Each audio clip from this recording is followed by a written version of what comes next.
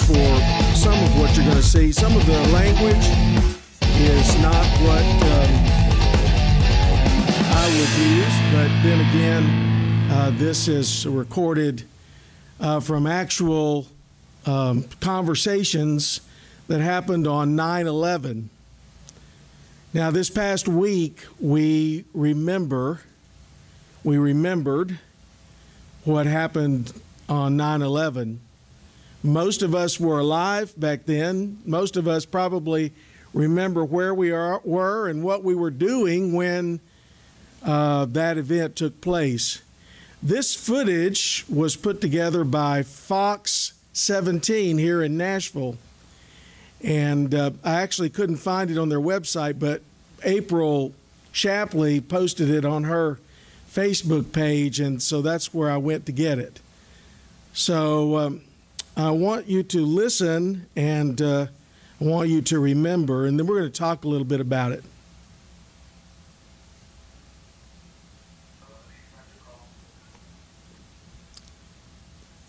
There are a number of lessons that we could learn from 9/11, but I think one of the most important for us is that we do not know what is going to happen any day of our lives. No person got up that morning thinking that any of that would take place. No person got up thinking, this is the last day of my life, or I'm going to be stuck on a hijacked plane, or I'm going to be in a tower and I can't get out. What we need to remember is what the Bible tells us in James chapter 4, verses 13 and 14.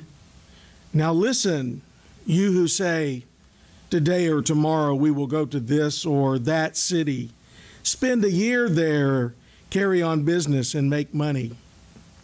Why? You do not even know what will happen tomorrow.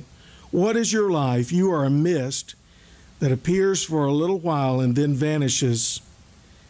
Jesus says in Matthew 6:34, therefore do not worry about tomorrow, for tomorrow will worry about itself. Each day has enough trouble of its own. One lesson 9/11 should teach us is that because of that reality, we should always be prepared. It happens not just on 9/11, 2001. For Sheila's parents, it happened one evening on a road that they had traveled many times in the years that they were alive. And I'm sure they had traveled on it many times in the rain. But that particular night, they didn't count on two 18-wheelers pulling out in front of them. The first one threw them into the second one. My dad worked in the garden. Actually, I guess you would call it the fields, because it was bigger than most people's gardens. My dad went out, worked in the fields one day, came home and went to bed, not knowing that that would be his last day alive. My mom had an operation, not knowing that she would wake up on a ventilator and never leave the hospital. 2.5 months later, she died. We don't know. We just don't know what our lives are going to be like. And that's why it's important, because, see, here's what usually happens. We get up and we don't take any thought about the day. It's just going to be another day. We get up and we eat. Well, I eat my oatmeal. I don't know what you eat. Sheila eats her Danish. We get up, we get dressed, we get out, and our day begins, and we have no clue what's going to happen after that. In fact, we're not even sure we're going to be doing that morning. How do you prepare? How do you live your life in such a way that you're always ready to go?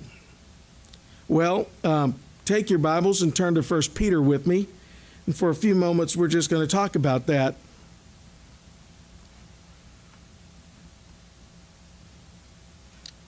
1 Peter chapter 1, and we'll begin with verse 13.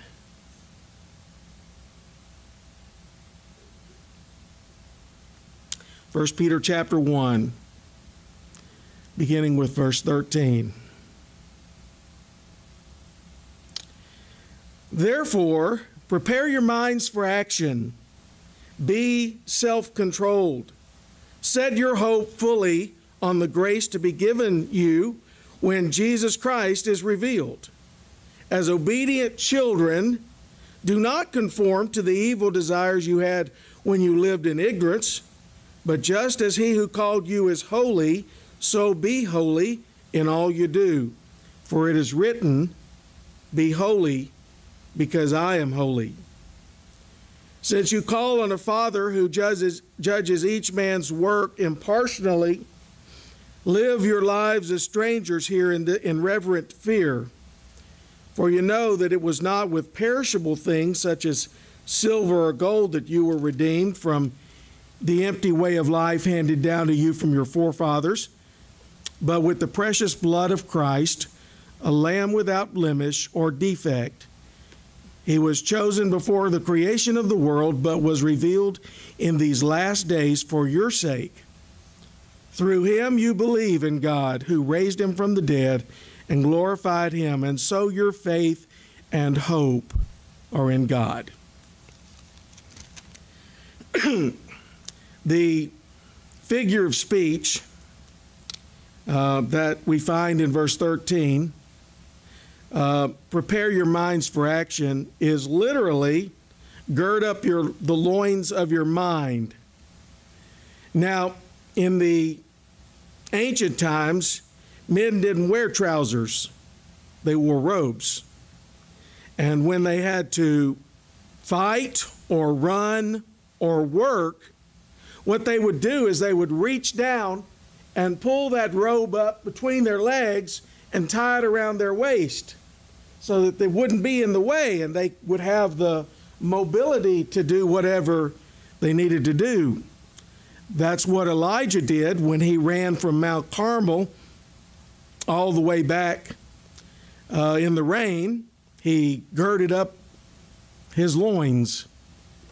That's what Elisha's servant Gehazi did when he had to run on an errand with Elisha's command to help a boy who was dying.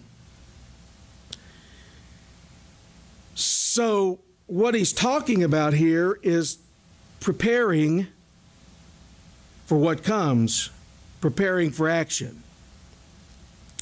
And he begins by saying, therefore. And of course, when I was in college, my Bible teacher always told us when we saw a therefore to ask what it was there for.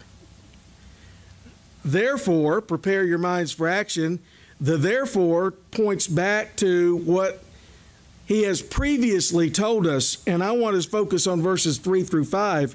Praise be to the God and Father of our Lord Jesus Christ. In his great mercy, he has given us new birth into a living hope through the resurrection of Jesus Christ from the dead, and into an inheritance that can never perish, soil, or fade, kept in heaven for you, who through faith are shielded by God's power until the coming of the salvation that is ready to be revealed in the last time. Notice, we have these great blessings. We because of his great mercy, have a new birth, a new life. And this new life has given us a living hope, because we know that our Savior, Jesus Christ, was raised from the dead, and because he lives, we will too. That's right. This inheritance cannot be taken away. Nothing can ruin it. It is there for us, kept in heaven. And through faith, we are shielded by God's power. I love Psalm 34. The angel of the Lord encamps round about those who fear him, and he delivers them. Angels are ministering spirits, Hebrews tells us, sent forth to minister to those who will inherit eternal life. So God has appointed his angels as our guardians, our keepers. And we are shielded by God's power. Isn't that nice to know? You need a shield sometimes? I do, a lot. Unto the coming of the salvation that is ready to be revealed in the last time. There is a full salvation. We've begun experiencing salvation, but it hasn't been completed yet, has it? But it's coming. It's coming. Because of these realities, because we know what we have, because we know where we're headed, and because we know that if we trust God, nothing can touch us that he doesn't allow, we can live our lives with confidence each and every day. We don't know what's going to happen, but we don't have to be afraid of what's going to happen, because we have a God who's watching over us. He also says, not only prepare your minds for action, be sober is translated in the NIV, be self-controlled. And that's a good way to translate it, because we need to be clear-minded. I've entitled this message, Sober Living in a Senseless Age, and we do live in a senseless age, an age where people just don't know what they're doing, they don't know where they're going, and they don't know how to live. But we know how to live. There are two other times that Peter uses be sober in this book, in this little letter. In chapter 4, verse 7, he says, be clear-minded or sober and be self-controlled so that you can pray. You know, if we're not clear-minded and under control, we really can't pray the way we need to. And it also says in chapter 5, verse 8, be self-controlled and alert. Your enemy, the devil, prowls around like a roaring lion looking for someone to devour. We need to be clear-minded and alert because we have an enemy. And that enemy comes against us when we least expect it.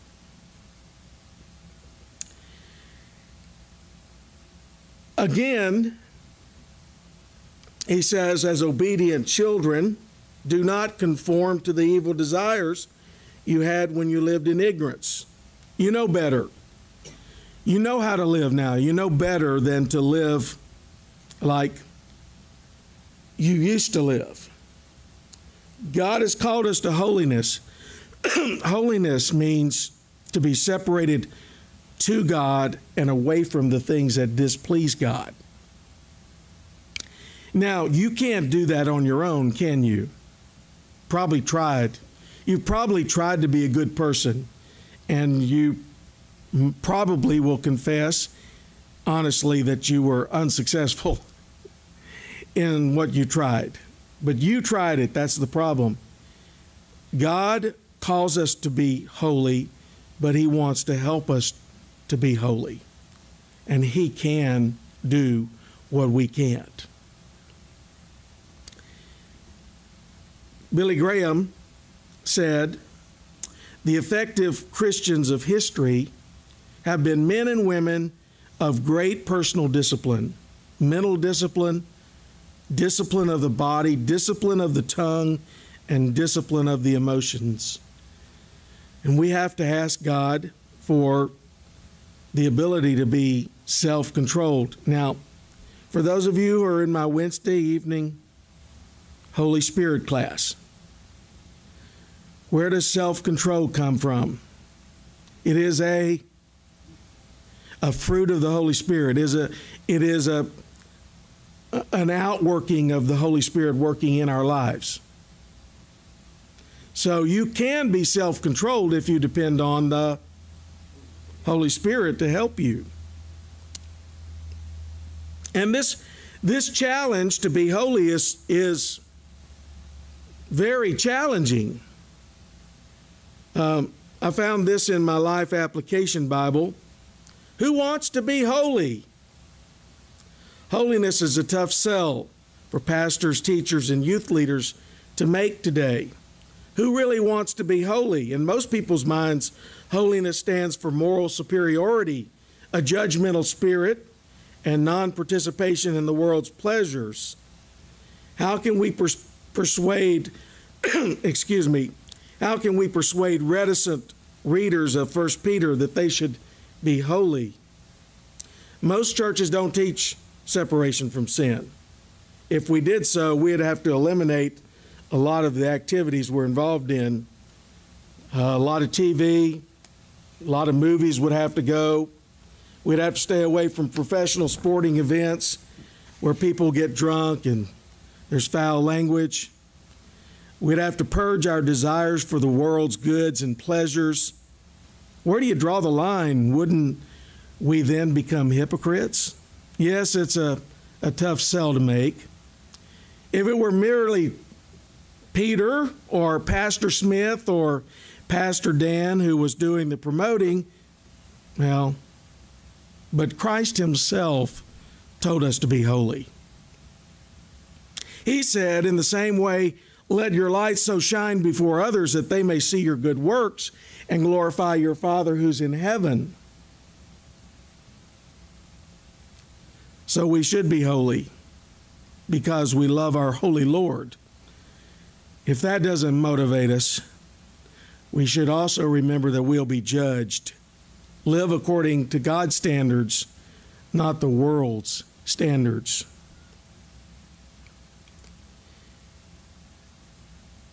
And we need to do this every day. We need to pursue holiness. We need to pursue right living. We need to pursue an alertness in our lives. Why? Well, because we love the Lord, but also because we don't know when we'll take our last breath. We don't know what this day will bring forth. This day isn't over, and we don't know what's going to happen. I'm not trying to frighten you, but you know this. You know this reality. We want to avoid it.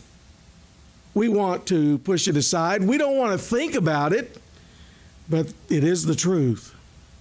We don't know what's going to happen. And so the best thing that we can do is to be prepared.